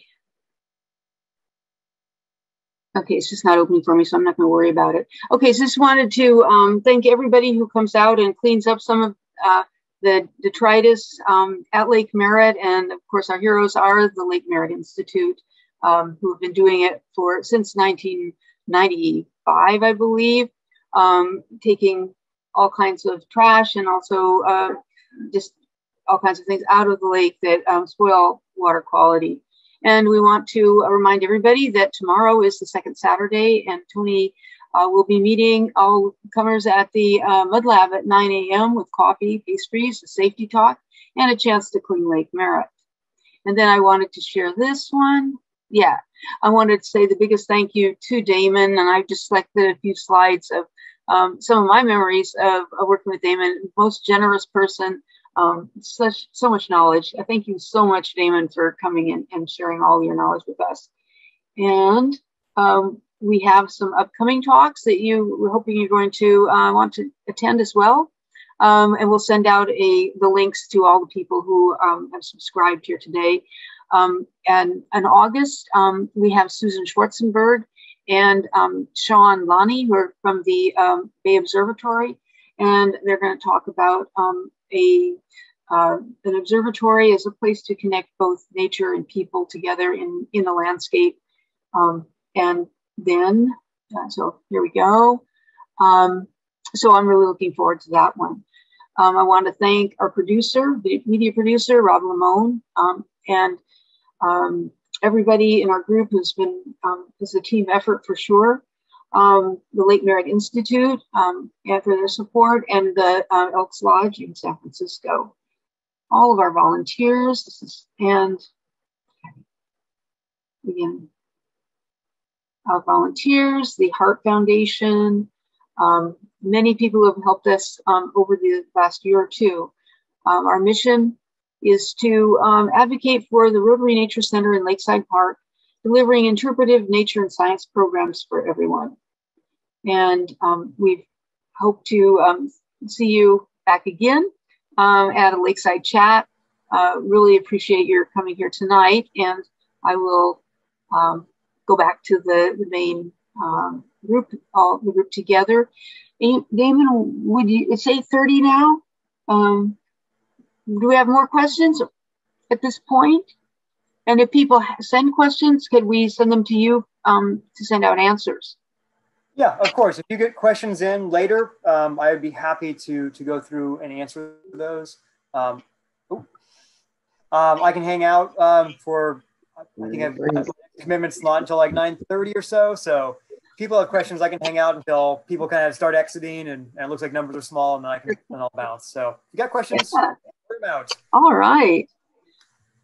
Okay, but if we're going to do that, let's say that people are welcome with their burning questions, but let's do a formal good night to those that are who've been so kind to be with us this time. And thank you so much, Damon, for such an awesome presentation. Good night, everybody.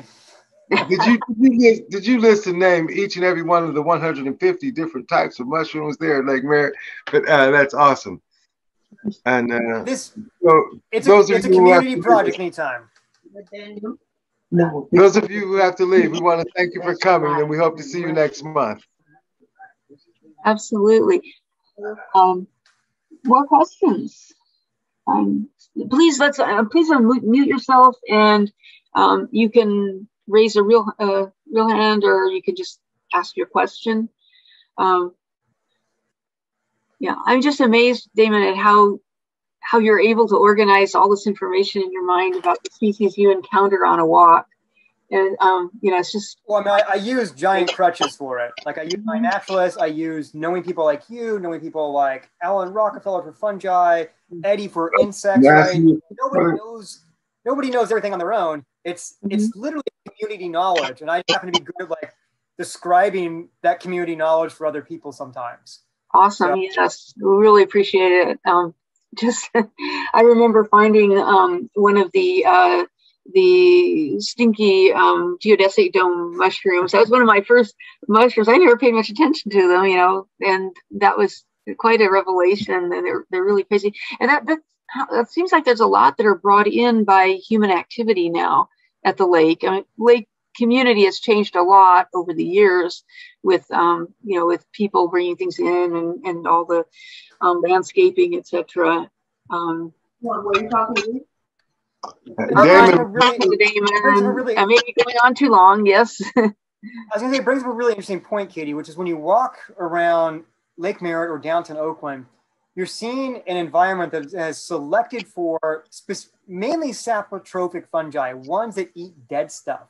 So if we were to go into the Oakland Hills, we'd find, I would say, more of an equal footing for those mycorrhizal ones, but because of all the disturbance humans just do by being humans, we end up selecting for all these saprophytic species. So that's why a good portion of the ones that we saw in the slide talk were ones that aren't in association with plants. They're typically breaking down wood or breaking down grass. You know, so that's why when we do see mycorrhizal fungi around Lake Merritt, I'm always like, ooh, wow, that's amazing. You know, something's getting to like hold on to a tree root here. That's great to see. Have you had any pop-ups looking at mushrooms? I know you've done a lot of them with looking at like marine organisms, but has that been something you've ever thought of? I've done 2 like guided mushroom walks at Lake Merritt before, and it usually will happen during the winter. I think it's been probably about 4 years since I've done one, just because our winters have been really, really poor as far as kind of rain goes at the lake. I think 2017 was the last year that was like really fantastic. We did a walk that year. So if we do get a good rain year, I will get one on the schedule again. Because we can usually find, you know, 30 plus species easily within an hour walk. I think I was lucky enough to go on one of them. It was pretty spectacular. Okay. Hey guys, my mother passed by and asked a question that I don't know if it's on topic, but she passed by a moment ago and asked me what Damon thought about the California state legislature passing a mushroom law. And I think she was referring to something related to the psychedelic, the opportunity to examine psychedelic properties of plants and put them to medicinal purposes or something. I mean, it's one that Oakland has already more or less passed, right? Oakland had decriminalized all plants and fungi that produce more or less psychoactive components. And so right here in this town, we're already there. I'm always for more choices than less choices, you know, as long as there is like appropriate regulation on those things. And to be honest, I mean, the history of like psychedelic mushrooms tells me that they're a lot less dangerous than alcohol is. And so I would pretty much actually much rather have them around than alcohol as readily available as it is. So I think it's a great move, but it's like anything, right? Things can look good on paper, but it really comes down to the execution of the plan, how it rolls out, people's access, the regulation, things like that. That's important. And from the studies, if you've read the studies, I mean, the studies are pretty compelling that these compounds that you can find in magic mushrooms, the psilocybin, do allow for changes in neurology that can really help patients, especially those with PTSD and similar sorts of problems, because it gives them a chance to more or less rewire or be more susceptible to counseling and things like that. Wow. I was personally curious as to why amongst organisms, fungi seem to be so prolific around the planet. Is there, or I could be wrong that they are, but my sense is that they are. And is there a reason why they're so much more successful than other organisms or so? I think it's because they have been very successful at developing novel pathways here or take advantage of ecological niches other things weren't. And so I think that's part of their ability to end up everywhere. And they're one of the ones that when you look at them, they've learned to work with other species, right? You've got symbiosis going on that's very obvious.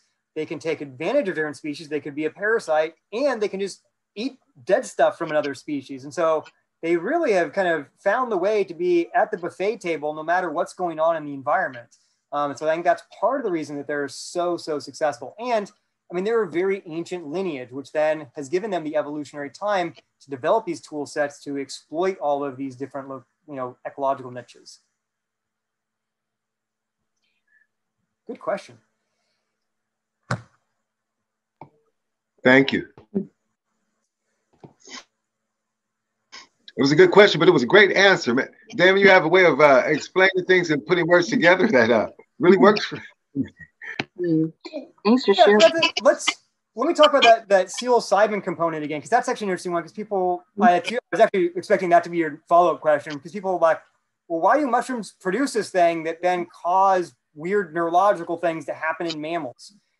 Well, those compounds, a lot of times we think they're made so that organisms don't eat them, right? Because if you eat something and all of a sudden you start feeling really funny, like that, usually as an animal, you're like, I do not want to go back to that thing. I do not want that back in my mouth. And so we call it an anti-herbivory component. And so that is the hypothesis why some of these fungi produce compounds like psilocybin, is as a way to protect their fruiting bodies that, remember, are producing their spores, the way that they're going to get back out into the world from being eaten.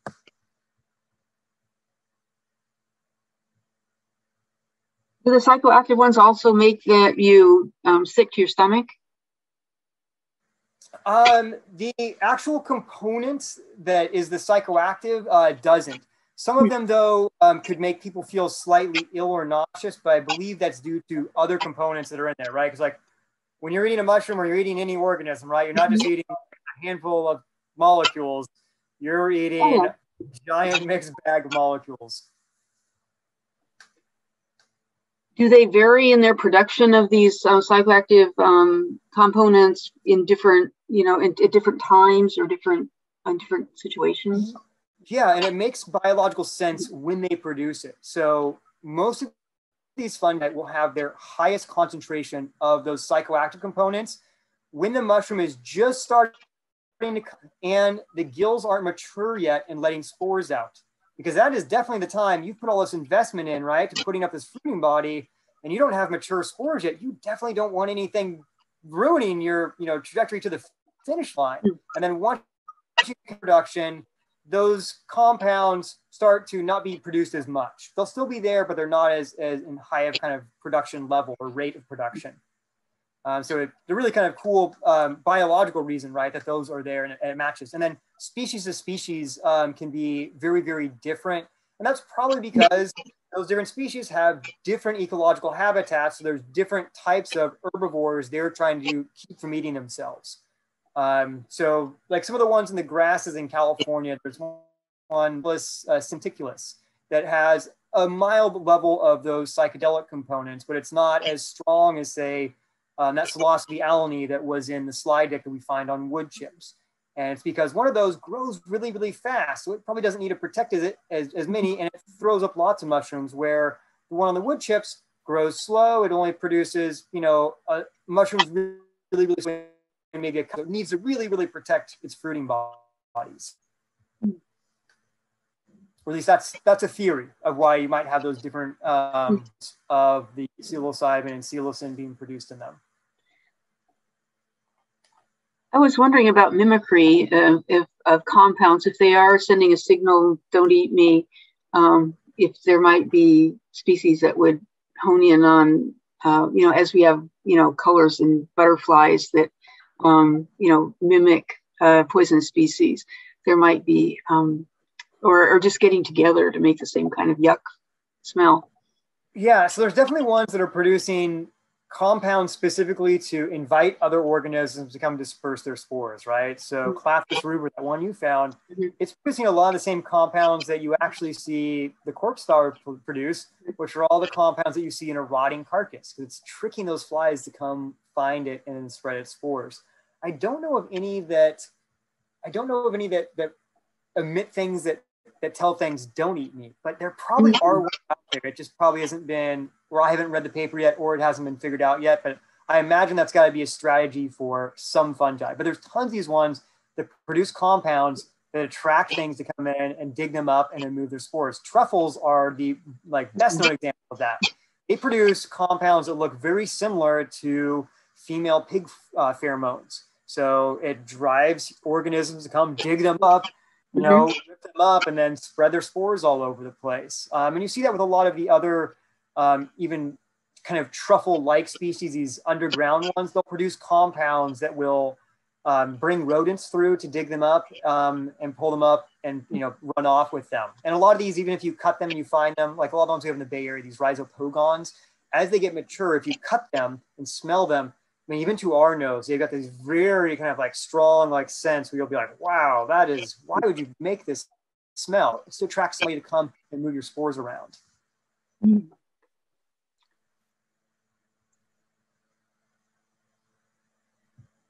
I was wondering, go ahead. If anybody else wants to answer this question, the zombie flies, if any of these psychoactive drugs might be influencing behavior in a way that would spread spores.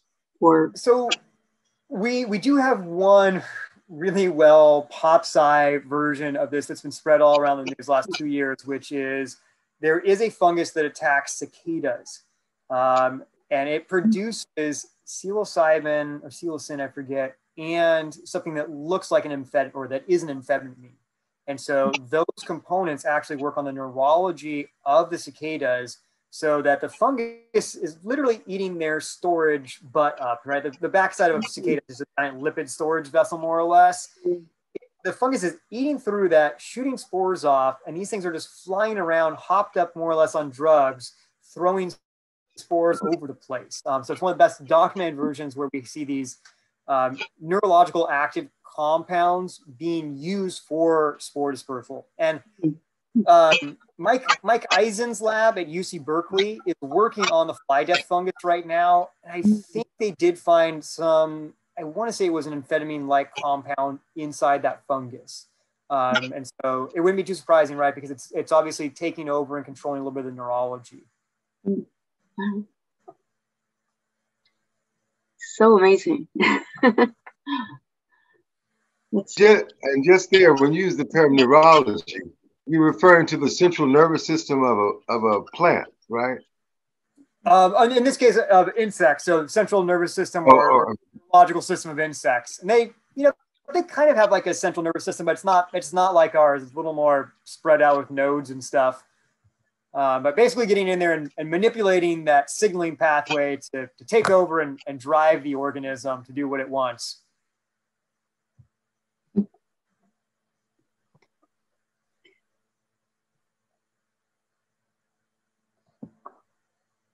We have more questions?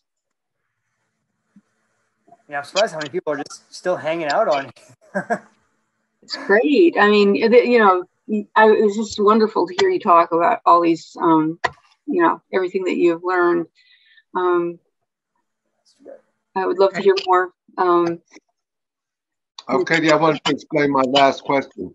I thought that the reason why I asked whether you were referring to the neurology of a plant is because I was thinking that a cicada was a plant, but a cicada is an insect, correct? Right, cicada is an insect, and they're these ones that usually burrow underground for a long period of time and kind of feed on tree roots, and then will emerge. They're famous for emerging in mass numbers on the East Coast on prime number years as a way to avoid or overwhelm their predators. And so there was just a brood X bloom this year on the East Coast, which these guys have been hiding out. I forget if it was 13 years. I forget what brood X is. And they just come out in mass. They're just everywhere at the same time. We have cicadas here in California, but we don't have these giant balloons of them. But the easiest way to find a cicada usually in California is if you're walking along and you hear this high pitch, like noise in the forest, that's usually a cicada rubbing its stuff together to put out a signal to everybody that, hey, I'm here. But they're actually pretty, I think they're pretty hard to see in California. Get eyes on them is hard. It's a lot easier to hear them when we're in the forest. It's almost an electrical like buzzing noise, the ones I've seen in the Oakland Hills and in the Sierras. But they are here. They're definitely here.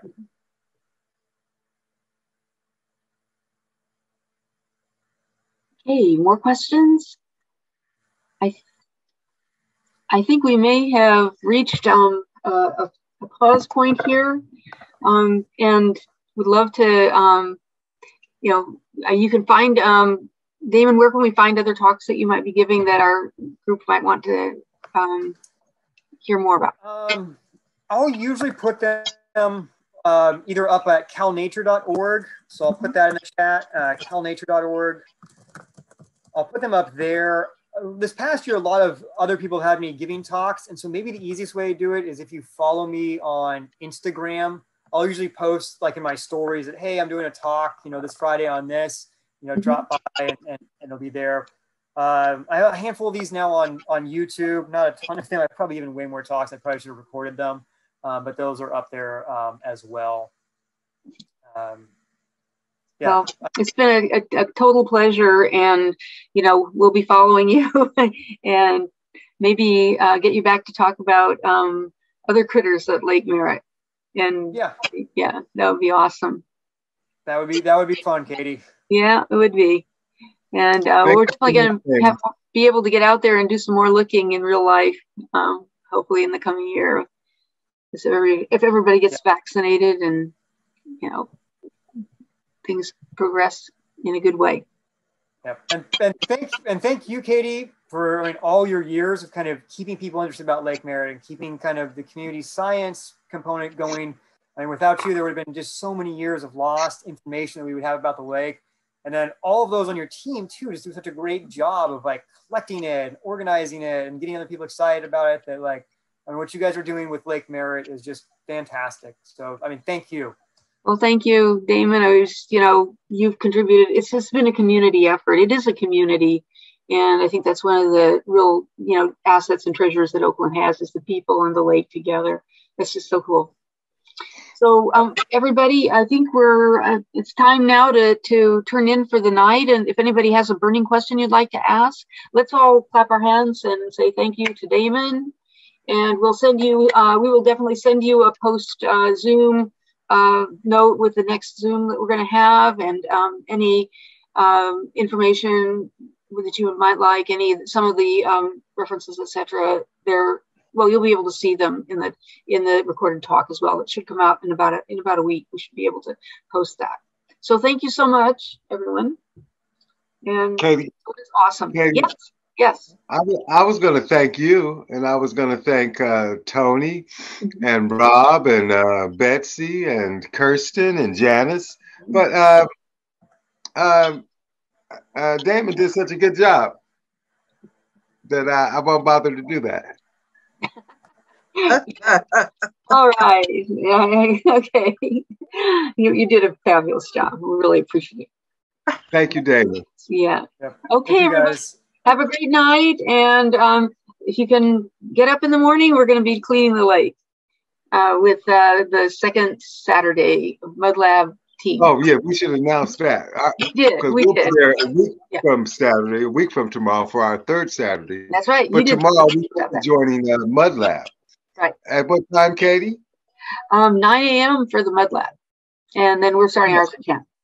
Mud Lab there, I wish we had the address, but it's on the corner of Bellevue and Grand Avenue. Yeah, we gave it too. Free coffee. Yeah. And so, yes. Okay, everyone. Take care. All right. Have a good evening, and thank you so much.